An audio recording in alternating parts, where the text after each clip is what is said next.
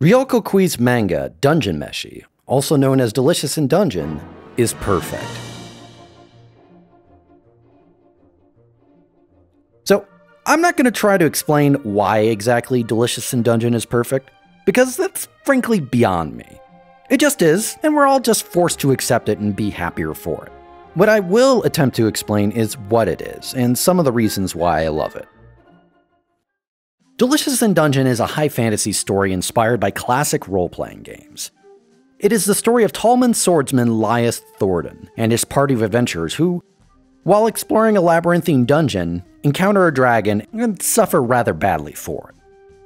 Lias's party manages to escape with just their lives, but his sister Farron is left behind, to an inevitably tragic end. With much of the party abandoning his cause and their provisions lost, Lias manages to convince his remaining allies, the elf mage Marcial and the half-foot rogue Chilchuck, to embark on a last-ditch mission to rescue his sister. The only way they'll be able to rescue Farron is by living off the land, cooking and eating the monsters they slay as they venture deeper into the dungeon. Thankfully, they meet the dwarven dungeon gourmand Senshi, who decides to join them on their quest and mentor them into the strange world of dungeon cuisine. Now, what I just described will probably sound like a fairly basic fantasy comedy setup. Dungeons and Dragons meets Iron Chef, or something like that. But here's the thing. Yes, it is that. But it is also so much more. Delicious in Dungeon is indeed hilarious, with plenty of amazing cooking sequences along the way. But where it truly excels is in its fantastic characters, world building, and heart. Early on, we know absolutely nothing about the cast, what a dungeon is, and beyond the first page, even why they're there, such that without context, it really does seem to be just a gag manga. But as time goes on, opportunity arises for us to naturally learn about the cast and the world they live in, often as they themselves learn about each other and the world at large. Sometimes this immediately follows them cooking a mimic or using a ghost to make holy water ice cream, but there are also moments of drama, personal or otherwise, and its lighthearted tone can become dark and serious when it needs to. A big part of what makes this juxtaposition work is that Lias's party are all morons.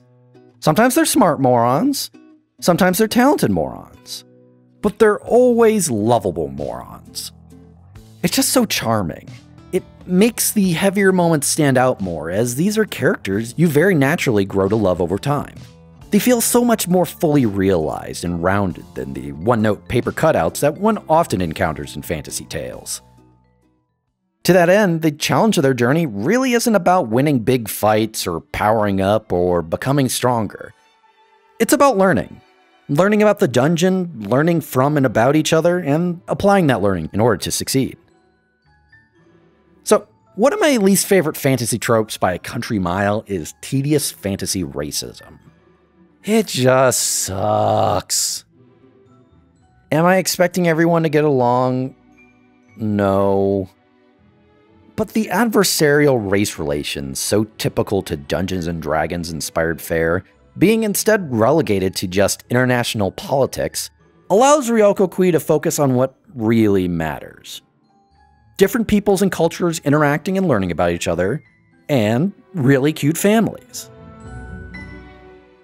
See, Delicious in Dungeon is a manga about expanding horizons, opening your mind to new experiences, people, cultures, knowledge, and indeed, tastes. It's about coming out of your bubble to connect with and learn about others and the world around you. I think that's a good thing, and it's a whole lot of fun. Now, I could probably talk about Delicious in Dungeon forever, but I'll leave it here for now, as surely you've been convinced to give it a read. It is published in the United States by Yen Press, and should be available in any store with any amount of taste.